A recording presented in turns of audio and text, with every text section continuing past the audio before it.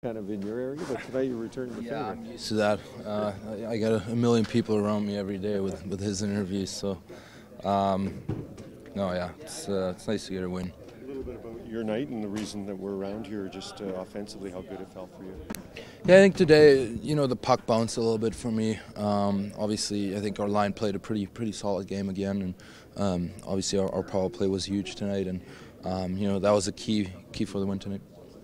Part of kind of making your way at the NHL level is learning how to deal with ups and downs and slumps and stuff. How do you think you handled it this time, and are you learning to deal with these sorts of things? Yeah, for sure. Obviously I had it last year too. I think every player goes through something like that, and it's just the most important thing is how you respond out of it. And tonight was a good night for me and for a whole group to respond and get 2 points.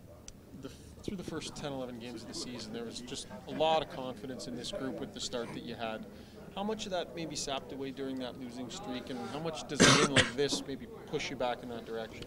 Yeah, I think losing games always takes a little bit away from your confidence, but I think good teams get back into winning, and we did that in the last 2 games, and I think it's huge for us that we don't keep sliding, that we keep going forward and keep getting points. So tonight and the last 2 games are huge for us.